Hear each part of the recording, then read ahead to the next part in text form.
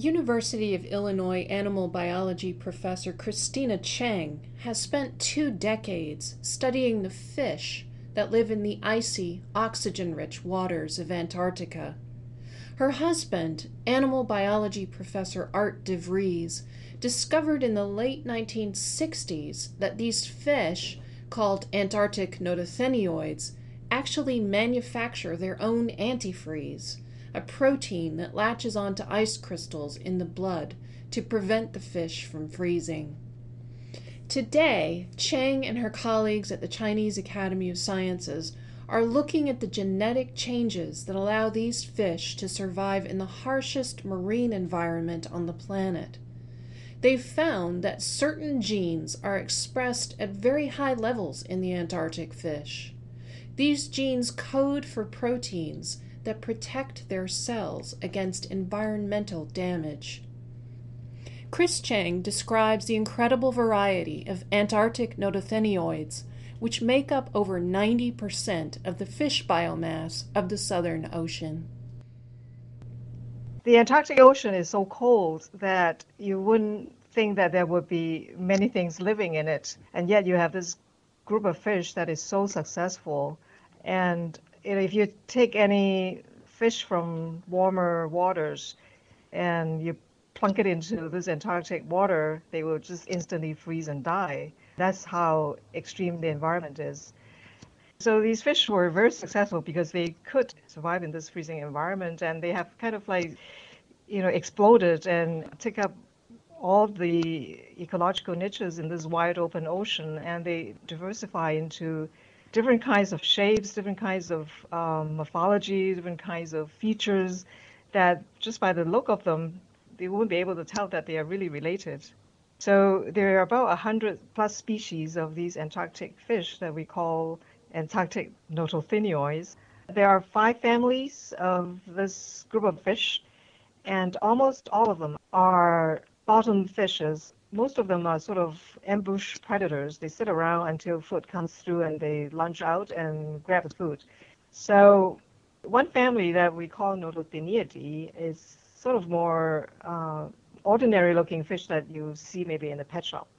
And that family actually is the most successful. It has 40 some species. So Demosini is the only species that grows to be very, very large in the Antarctic Ocean. The largest Demosini that we've caught is about 200 pounds. So there are 4 other families. Most of them are not very big. Some of them are sort of streamlined, and some of them have spines, and some of them have barbels. I think one of the most striking looking fish is this group of ice fishes. They are so pale because they don't have any red blood cells that you can see through their skin and see through their bones, and you can actually see the brain underneath the bone. There's another family called the dragonfish, and they're called dragon because their head looked kind of like the head of a dragon with a sort of elongated snout. One thing that we have found about the dragonfish is that in this very cold water, it takes the eggs about 10 months to develop and hatch. And that is an extremely, extremely long developmental time. The fish also grow very slowly after they hatch.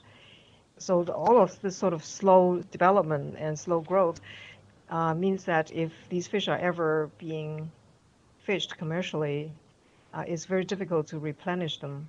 The fish that looks like is being frozen into ice is from McMurdo Sound. So McMurdo Sound is the southernmost limit of marine life in the Antarctic, and is the coldest, the harshest marine environment in the world.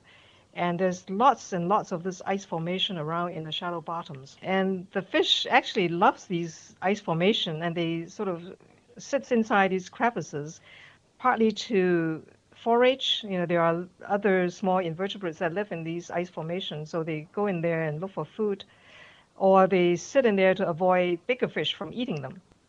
There are 2 other families that we call spiny plunderfish, and that has little spines on the head.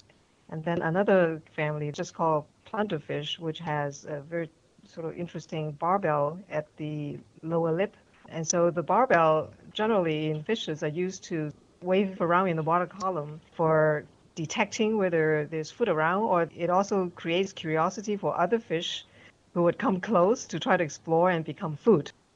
Plurogramma antarcticum is in the family of Nototheniidae, just like Demosini and T. bernacki are. And this is the only schooling fish out of the whole group.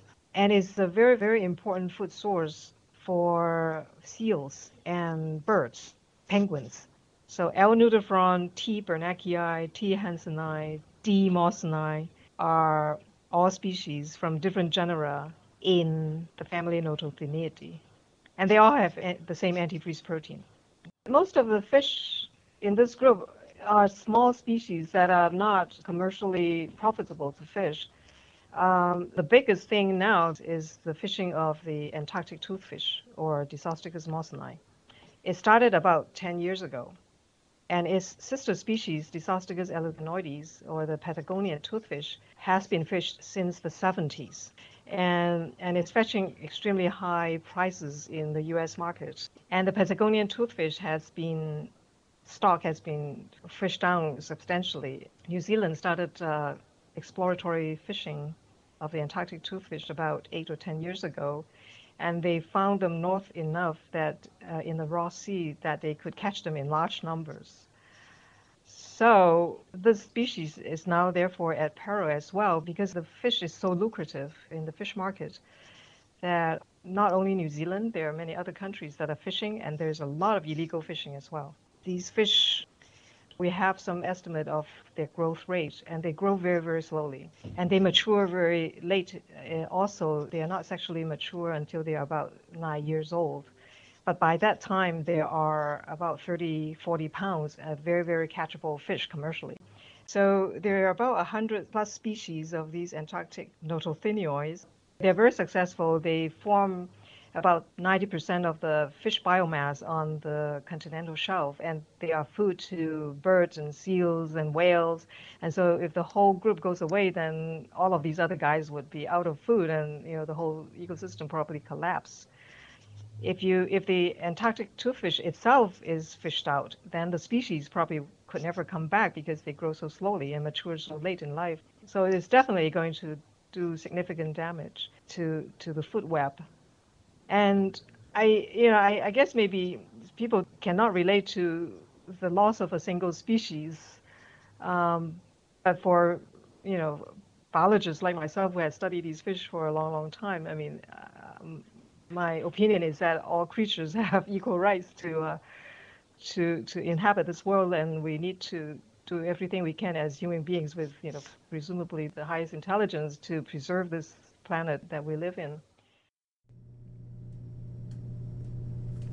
This is Diana Yates reporting for the University of Illinois News Bureau.